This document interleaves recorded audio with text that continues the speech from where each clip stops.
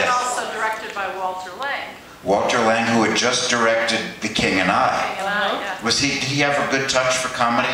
Oh yes, oh yes. I thought Gable's comedy performance was so wonderful. Yeah. And how did you feel doing comedy? Because you were trained for Well, drama. I was the serious one in the whole Yes. thing. I don't know that was our comment. You know, they don't let your character do the part when the play's a hit. I mean, we don't see you on stage. No. Did you feel that scene should have been there, or is it all right that it's not? It was so long ago, I don't remember how I felt then. But we miss it in a way. Oh, really? Yeah, I think so. thought of that. Yeah, I think so. We see it when it's not working, then we don't see it when it is working. How long did you spend on the film? That was 3 months, and that was considered a low-budget film in those days. It must have cost a lot of money compared to what they would spend today on it. Carroll Baker is going to be out in the patio for reception and food, but before we do that, I want to introduce her daughter, Blanche, who's an excellent actress in her own right.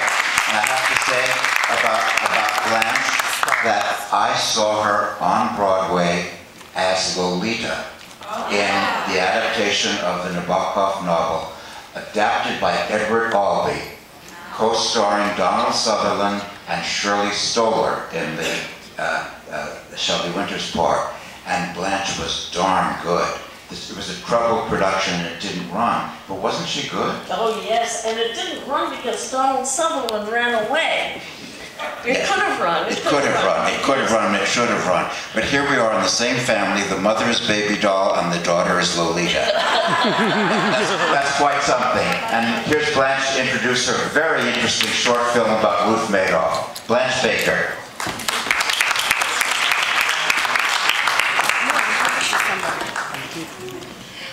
Thank you. I mainly do independent films these days, and this little short, it's only 6 minutes. Everyone worked for free. It's all people I've worked with before. It just happened that the Ruth Madoff book, Truth and Consequences, had come out, and they were doing their interviews right at the same time that Occupy Wall Street was setting up in Lower Manhattan. And the idea struck me that it would be very entertaining if Ruth Madoff, moving from the 1% to the 3% was devastated and joined the movement. So one of the joys of working in independent films is the collaborative effort. And in this, even our caterer got the same billing as everybody else. It was completely transparent where every dime went. And I think that this festival is a wonderful, wonderful thing for independent filmmakers, and I really thank Greg for showcasing all of them as well as honoring my mom. So thank you all for being here.